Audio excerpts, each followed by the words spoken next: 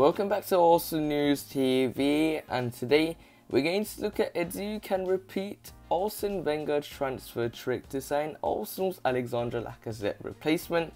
So reports are stating that the Gunners have been tracking the Lille frontman for some time and could bring the Ligue 1 champion to the Emirates Stadium sooner rather than later. With Alexandre Lacazette's Arsenal contract continuing to tick down at the Emirates Stadium, the search to find a replacement is already on. The Gunners have already been linked to a number of forwards scattered throughout world football, including the likes of Dusan Vlahovic, Gabriel Barbosa and Youssef Nesri, among many others. Another name on the list of potential arrivals is that of Lille forward Jonathan David. As per The Athletic, the Canadian international has been tracked by Arsenal since he left Genk for the French Giants.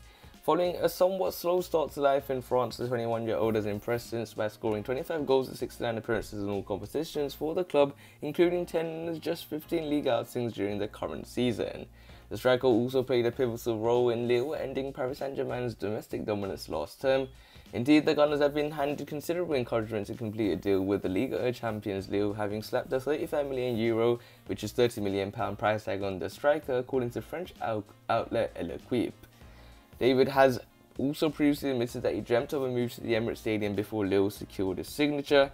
Talking in February, he said, "European clubs made my dream. I watched Barca a lot. Arsene Wenger's also with Henry and Patrick Vieira. I might not have been ready in my head, but that was the only option. My goal from the start. I knew I had to make sacrifices. Should the Gunners pursue a deal, it would not be the first time that Arsenal have attempted to sign a prolific striker from the reigning league champions. Going all the way back to the summer of 2012, Arsene Wenger secured a reported £12 million deal for French forward Olivier Giroud. The then 25-year-old was fresh off the back of a 25-goal season as Montpellier lifted a shock fresh crown. Much like Jonathan David, Giroud hailed the history of the Gunners as a prime reason behind him choosing to sign for the club.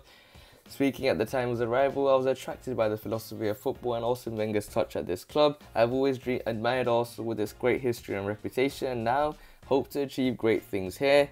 Whilst never the most prolific, Giroud still managed to net 105 goals for the club, and Jonathan David could do the same if he becomes an Arsenal player. So we will have to wait and see how Arsenal performs at the end of this season.